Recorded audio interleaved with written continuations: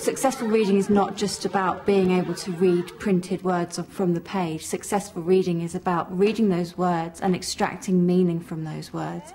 And in order to do that, we need to have a combination of phonological skills and a sound foundation of good oral language. What sound does a clock make? Milk. Milk. Good boy. Well done. Milk. Tick tock. Tock. Tick tock. Tock. Tock. Tock. Fantastic. Oh, I can hear something. Ted. Somebody's shouting help. Ted. We've got Ted.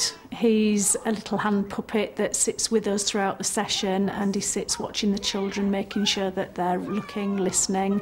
He's watching out for the best listener to see who gives the most answers, and the children respond really well to him. I want you to tell me how you can get from home to school in the morning. The children had to take me on a story walk using the vocabulary from the last session to take me on a safe journey from home to school.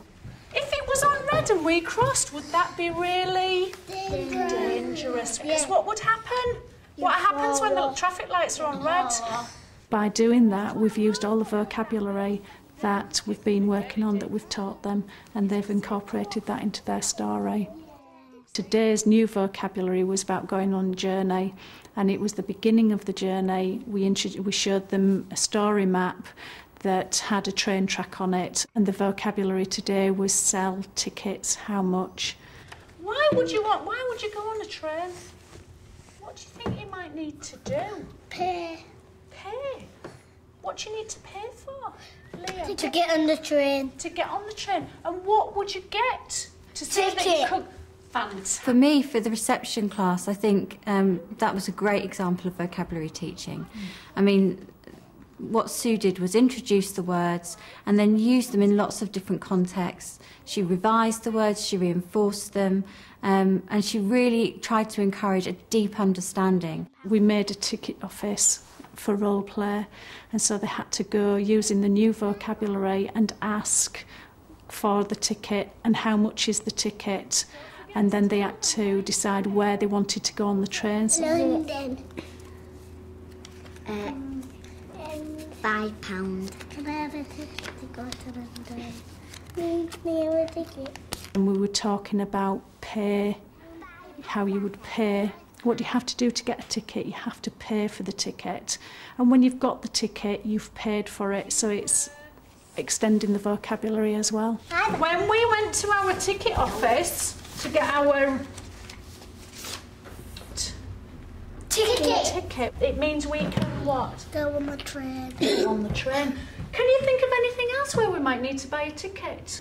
What if I wanted to go watch a Film. The other thing for me was the listening. The use of the listening rules was great. So, you know, Sue reinforced those listening rules throughout the session, kept going back to them when the children were getting a little bit distracted, but in a very gentle, encouraging way, which they clearly responded to very well.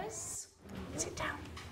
Abby, Ted's watching, so he says sit on your bottom and watch. We started to construct the book using the vocabulary to put a book together, but because we were just at the beginning of constructing this book, we had to decide on a picture for the front page of the book, and plus we had to decide on a title for the book as well. Why do we have front covers on books? So you know what they're about. So what's our book going to be about?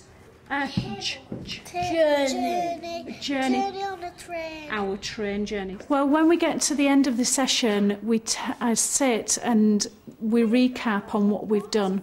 And that's all part of narrative, building a story. When we first came in, what did we do at the beginning of the session? What did we do next? And it's giving it order. What did we do in the middle? And what did we end with? We need to just tell Ted we went on our Journey. Yeah, we did our train journey on the board. But then what did we go to do? What did we do next? We made a book. Didn't we? What was our book about? Train. A train what? Just a train? Train journey. A train journey, wasn't it? What happens in the train station? What was You have to happening in pay your money. picture? You have to pay, don't you, for a ticket. And what does the person who's got the tickets do? They They sell you the ticket, don't they? Okay. What do you need to pay? What do you pay with? Money. That's right. Ticket. And a ticket.